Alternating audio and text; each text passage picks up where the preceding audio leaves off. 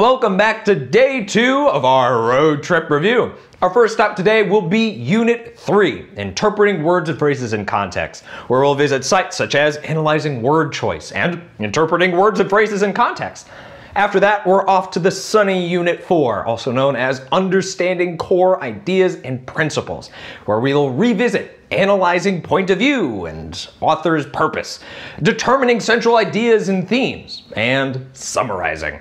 Man, this is gonna be great. My brain cells are pumped. Oh, and I hope you remembered to pack your close reading skills again. You know, you're analyzing, interpreting, rereading, digging deeper, evaluating, and synthesizing ideas. We're gonna need those today too. Grab your snacks and buckle up, and let's hit the road.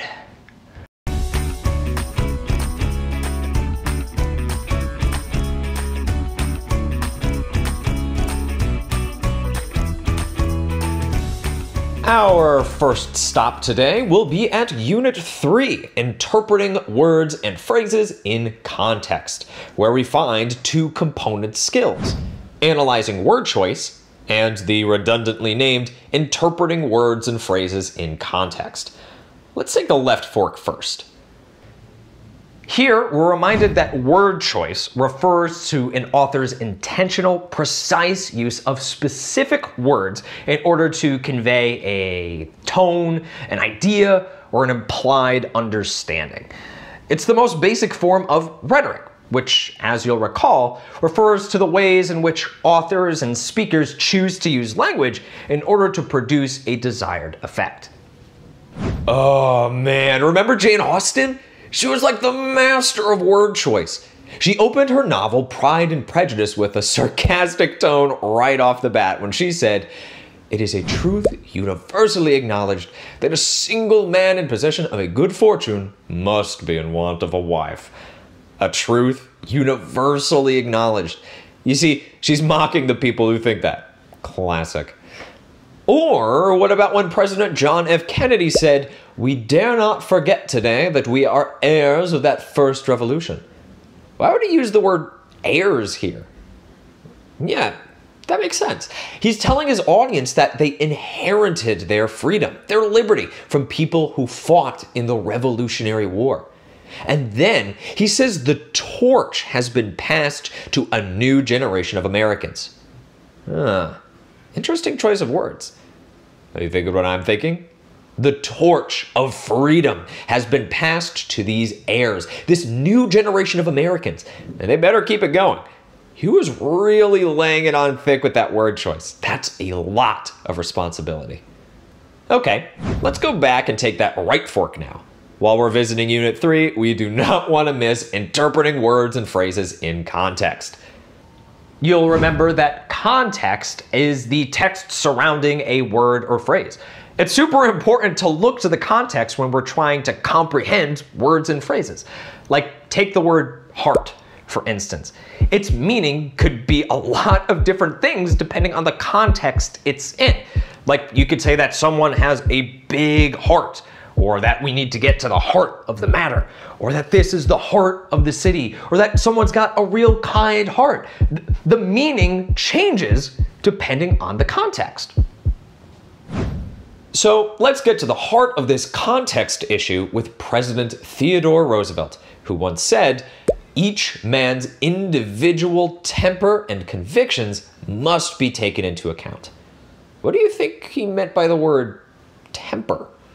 In this case, I think it's safe to say he wasn't referring to how hard a piece of steel is. He's talking about a person's disposition, right? And then, convictions. Whoa, why does he use that word? Is he talking about someone being convicted of a crime? Oh, wait, I get it. Convictions can also mean a person's strongly held beliefs. That makes much more sense. Or what about when President Carter said we are at a turning point in our history? What does that phrase even mean? A turning point? Oh, yeah, a turning point means it's time to make a big decision that might bring about a big change. And hey, I think we're at a turning point in our road trip because if we don't hurry, we might not make it to Unit 4. And that brings us to Unit 4, Understanding Core Ideas and Principles. We got 3 stops on this tour: analyzing point of view and author's purpose, determining central ideas and themes, and summarizing. And I hear that there's going to be a gift shop at the end of the tour. I don't know about you, but yeah, I need some breath mints. Point of view is often referred to as the who, and author's purpose as the why. Like when I had 2 donuts and my little brother said some uncharacteristically nice things, and then I realized who was talking, and suddenly the why became very clear. Yeah, not gonna happen, kid. I'm on his point of view and purpose, and I'm not sharing. Or what about what President Carter said? We can spend until we empty our treasuries and we may summon all the wonders of science, but we can succeed only if we tap our greatest resources, America's people, America's values, and America's confidence. Okay, point of view. He was president during a serious energy crisis and people were not happy. But why does he say that we can succeed only if we tap our greatest resources? America's people, America's values, and America's confidence. Oh yeah, I see what he's doing here. Very clever of Carter. While natural resources like fossil fuels were challenging Americans, he decided to shift the focus to our greatest resources, like people, values, and confidence. We also learned about central idea and theme in this unit. Remember, a central idea is the main idea of a text, or the main point that an author's trying to make. And a theme is the bigger idea that extends beyond the passage and can be applied to other situations. Like, take for instance, say you read an article that told you about how the health of humans and animals are intertwined and should be studied together.